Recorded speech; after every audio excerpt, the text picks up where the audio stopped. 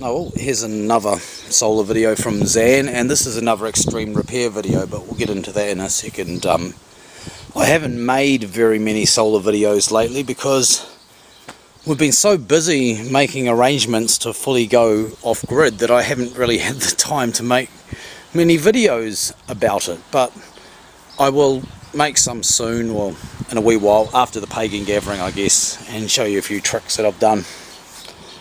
But anyway, what was it, last weekend, last Sunday, we headed over, was it last Sunday?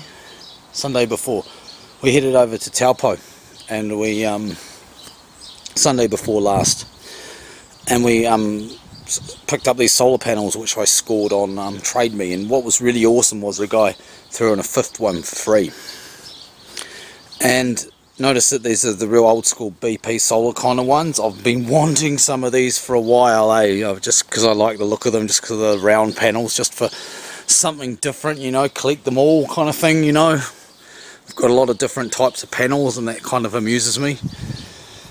But anyway, there's two kinds. There's these ones here which are known as the BP 164s, and these are the BP 158s, and they are not 164 watts and 158 watts, hell no.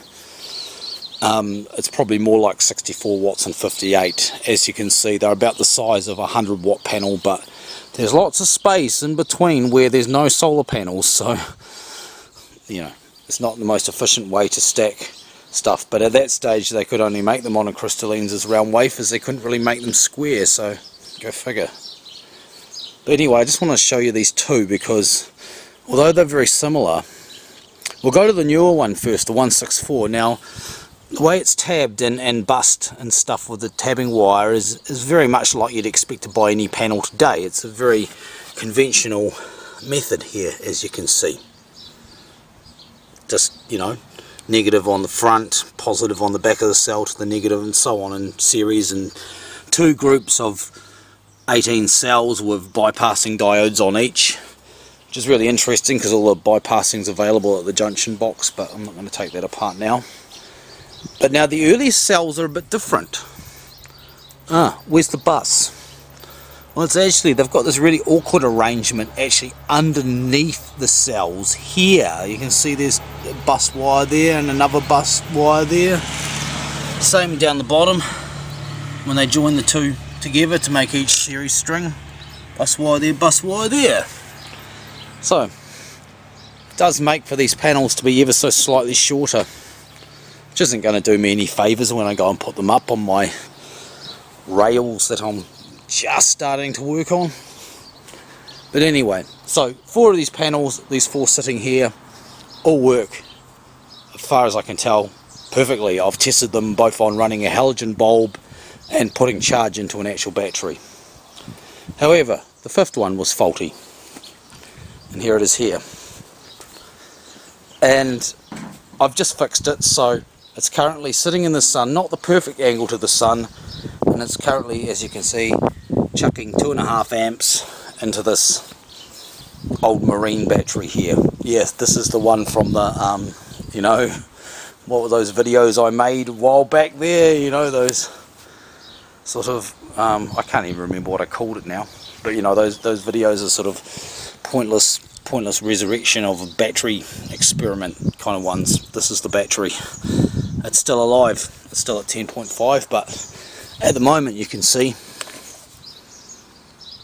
13.48, and that's due of course to the influence of the charge from the solar panel.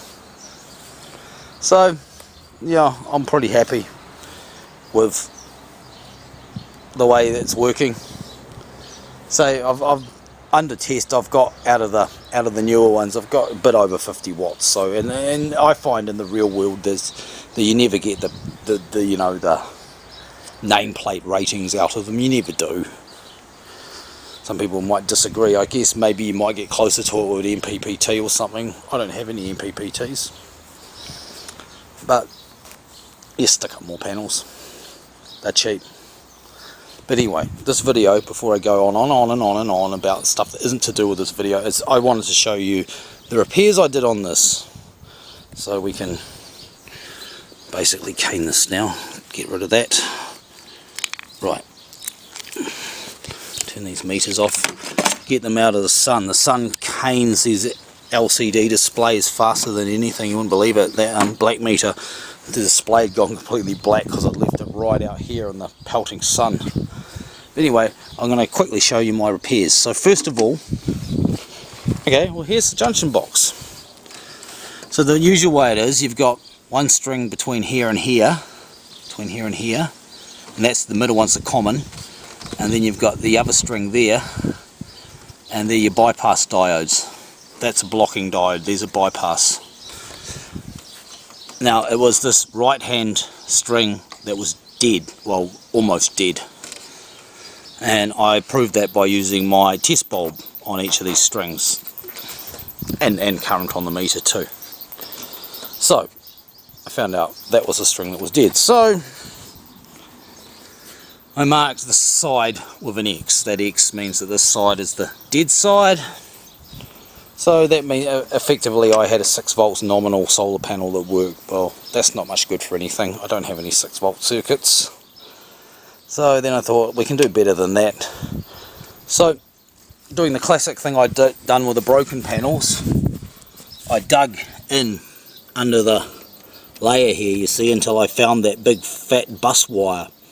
And then I had a point I could test. So I could test between there and there, or down there and there. And so I subsequently determined then it was this half string here, the second one in, that was faulty. So, you know, it's just a process of elimination. So I just had the meter on current, so I was just looking for the short circuit current, because that way voltage is not important, because you'll get the same current whether you've got 1 cell, 5 cells or 10 cells, unless there's a fault. Right. And ironically, as it turns out, that this inner layer, which was the faulty one, is actually the outer string, or the outer half string, and the outer layer here is actually the inner half string. So again, go figure. I mean, why they do it like that, eh? It seems pretty awkward to me, but so I could have just bypassed from down here and had 27 you know, is it 27 cell panel, 26 cells, I don't know, 36 minus 9, 26 cells, 26 cell panel, and no, 27, what did I, it's too hot out here for God's sakes. So I could have done that, but that would still be useless to charge anything. That would barely charge up a battery, although admittedly you could bung it on a battery without a charge controller and it would never overcharge it, but still not much use. So I did some more digging and some more determining. Now obviously you don't want to go digging between every single panel and testing each one individually. That would be a rigmarole, so it was time for some educated guessing. Well, I don't like the way they've done this bus wire arrangement, so I suspected, of course, first maybe it was this bus wire here that was at fault, or something to do with the ones up here, where the junction box is behind there. So I scraped off here between the two panels, so measuring between these two now, I could check and prove this bus wire, or I could measure between here and up here and do it as well, and I did both of those and it proved that that connection down there was fine. So then I thought, well, I'll try the top end. So I exposed this one here. Now I was a bit naughty there, I dug in a bit far with a knife and I actually severed the tabbing wire, which was, you know, a bit of a prick, but it would have been easy to solder back together should I'd needed to. But I didn't, and I'll explain. So, you can't really see much on this side, but that's the point there. So, then I measured between this point and our output, and found, well, we had pretty much full output. So as it turned out, whatever was behind this panel was what was faulty. One of these connections to one of these awkwardly wide buses is faulty, In fact, it was intermittent, because sometimes, occasionally I'd test it and it worked. So that's no good. Don't want it up on the roof and then it goes open circuit. So just like my broken panels, I decided I could just route around this one, bypass it, and losing half a volt is really going to change very little when it comes to charging batteries. So that's what I did. I mean, some people I know would be very pedantic and they might have gone, well, I can get every single one going, which would have meant having to pull off this junction box and dig around under there where there's all those crazy bus wires and stuff. That's not for me, eh? For me, I like to balance up the advantage of the repair I'm going to make versus the jeopardy I'm putting the thing that I'm repairing to, you know, and I like to minimise that, strike a good balance between the final result and the jeopardy I have to bear, and therefore the stress. So my compromise was quite simple. I'll just bypass that panel. So here's the wire here. I just disconnected it from that terminal and made some new connections using these brown and blue wires each side of the cell to there. So now I've got a 35 cell solar panel and that'll work fine. So not bad really.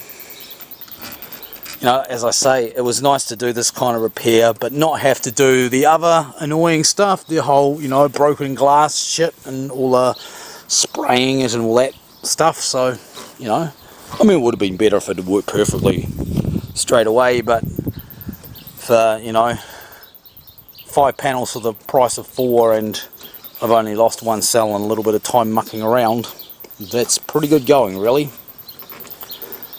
I've just got to seal these up now. I'll probably use a bit of hot melt glue initially because I have no patience just to give those wires a good strong physical anchoring there, but then I'll probably coat the whole lot in silicone because that would be a better waterproof connection, and I'll just go over these ones I've dug out with silicone too, and that'll be fine, not a problem.